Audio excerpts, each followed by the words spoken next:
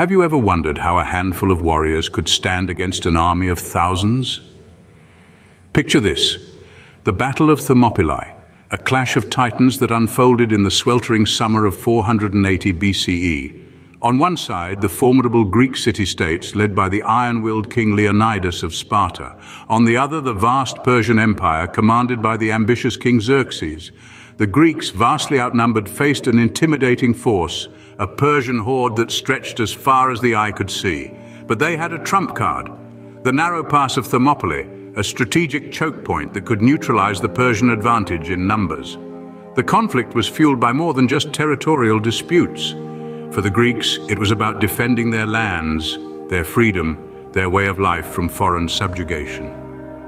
And so, as the Persian horde approached, the Greeks stood firm, ready to defend their lands and their freedom. In the narrow pass of Thermopylae, the Greeks made their stand.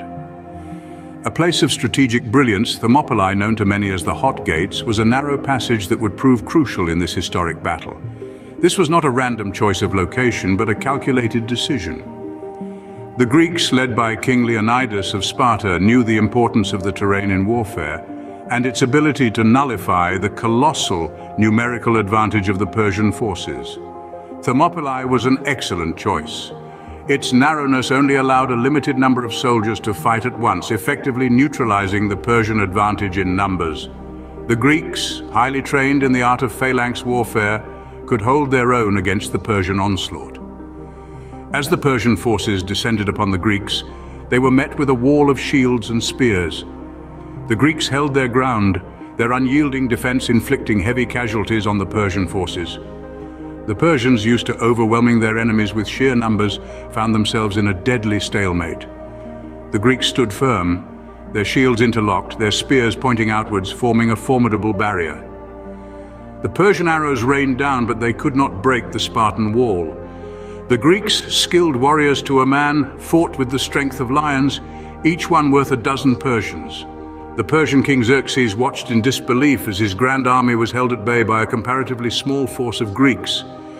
His soldiers fell by the hundreds, yet the Greek line did not falter. The Persians attacked wave after wave, but each was repelled. The Greeks, though outnumbered, fought with a ferocity that seemed to defy the odds. As the day drew to a close, the battlefield was littered with the bodies of the fallen Persians. The Greeks, though weary, stood victorious, their line unbroken. They had held their ground against an enemy vastly superior in numbers, proving that strategy and courage were equally as important as sheer numbers in battle. The Greeks fought with the strength of lions, but the Persian numbers seemed endless. This was just the beginning of the epic Battle of Thermopylae, a battle that would become a symbol of courage and sacrifice for centuries to come. Yet even the bravest warriors cannot fight fate. This was a lesson that the Greeks learned through the actions of a man named Ephialtes. A local resident of Trachis, Ephialtes was a familiar face, a neighbor, a fellow Greek. Yet it was this very man who would play a pivotal role in the unfolding of the Battle of Thermopylae. Ephialtes, whose name would go down in history as synonymous with betrayal, was not a warrior.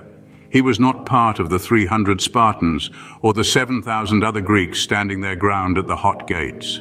Yet his actions would have a profound impact on the outcome of the battle. Driven by a complex mix of fear, resentment, and a misguided desire for recognition from the Persians, Ephialtes made a fateful decision. He approached the Persian king Xerxes and revealed a secret mountain path known as the Unmatched path. This path, hidden and narrow, wound its way around the treacherous terrain, leading directly behind the Greek lines. This betrayal was a game-changer. The Greeks, who had so valiantly held their ground, now found themselves in a precarious position. The Persians, once stalled by the brave Greek defense, could now bypass the Hot Gates entirely and attack from the rear. The impact of Ephialtes' betrayal cannot be overstated. It turned the tide of the battle, shifting the advantage to the Persian side. The Greeks, who had hoped to hold off the Persians long enough for reinforcements to arrive, were now encircled and outnumbered. Their strategy, their courage, their sacrifice, all seemed to be in vain. As the Persians began their march along the secret path, the Greeks were left to grapple with a stark truth.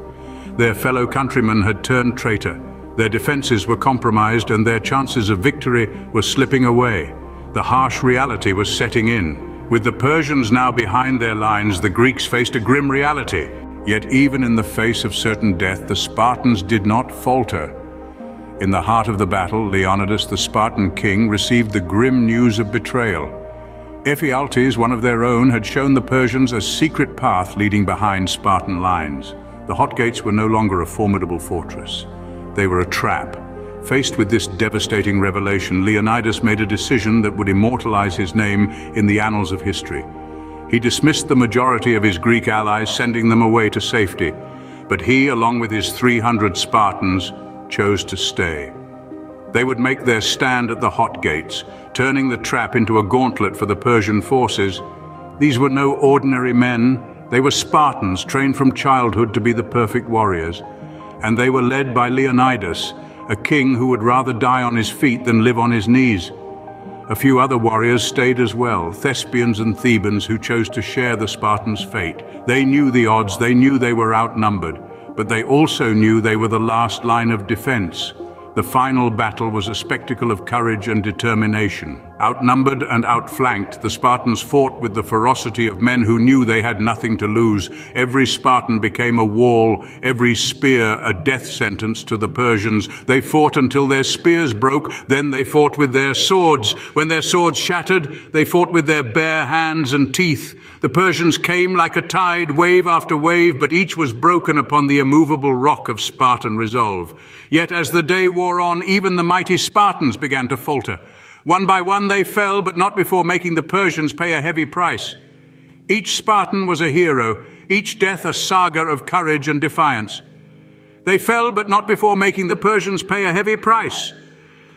Their last stand became a symbol of resistance, a beacon of courage in the face of overwhelming odds. The Battle of Thermopylae was lost, but the legend of the 300 Spartans was born. The Battle of Thermopylae ended, but its echoes would resonate throughout history. This three-day clash between the mighty Persian Empire and a small Greek force would leave an indelible mark on the annals of warfare. But what was the aftermath of this battle, you ask? Let's delve into it. The immediate consequence was a delay in the Persian advance. The Greeks, who held their ground against the vast Persian army, bought precious time for the rest of Greece. The city-states, once divided, now had the opportunity to unite and prepare for the oncoming storm. The Battle of Thermopylae was not just a fight, it was a strategic delay, a critical pause that allowed the Greeks to brace themselves for the battles to come. But the Battle of Thermopylae was more than a mere delay, it was a turning point in the Persian Wars. The Greeks, against all odds, managed to stand their ground, demonstrating to the Persians and the world that they were not an easy conquest. This resilience would eventually lead to the Greek victory in the Persian Wars, a victory that would alter the course of Western civilization. Yet the Battle of Thermopylae's most significant legacy lies not in its strategic importance, but in the story it tells. The tale of the 300 Spartans who stood their ground against a Persian army that dwarfed them has become a symbol of courage and sacrifice. Their stand at the Hot Gates, where they fought to their last breath, has been immortalized in art, literature, and film.